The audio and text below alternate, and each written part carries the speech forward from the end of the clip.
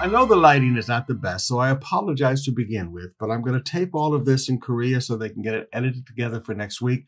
And it's better than what they had to work with on the offering thought for last weekend with the sun coming over the mountain and I kind of bleached out. All right, so we're going to do the best with what we can.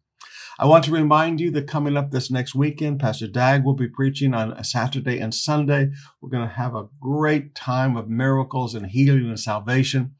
This is a great weekend to bring them in. So let's round up all these new believers from the Crusades. Let's get your Connect groups all coming in, and we're going to have a great time together. I want to talk to you today about what really shows a leader's love. It is amazing to me how people make the same mistakes for 2,000 years. Paul writes to the church in Thessalonica, 1 Thessalonians 1, beginning with verse 4. We know, dear brothers and sisters, that God loves you and has chosen you to be his own people.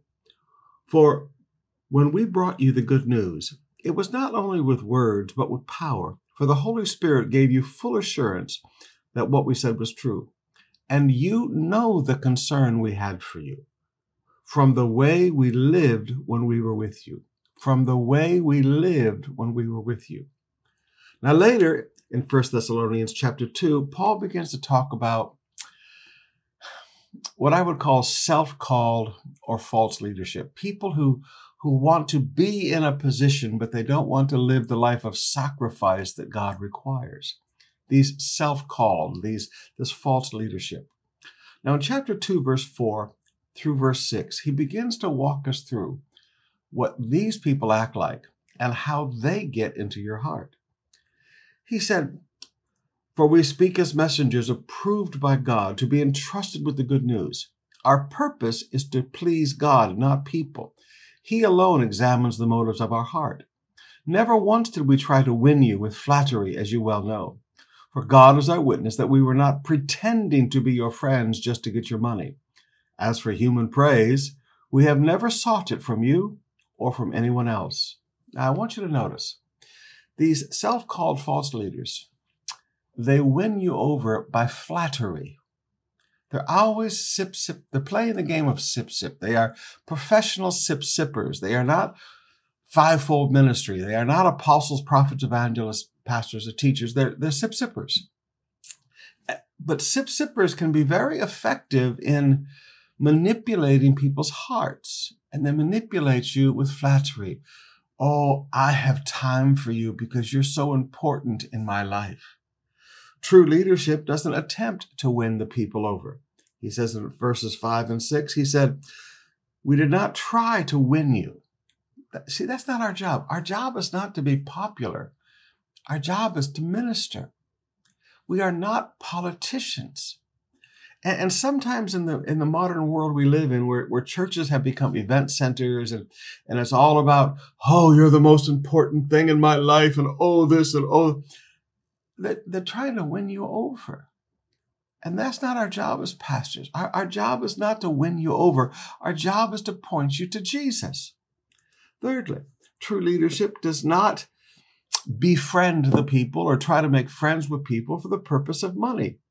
He said, we were not pretending to be your friends just to get your money. You know, there are pastors that won't say a single corrective word to people because they want to be your friend.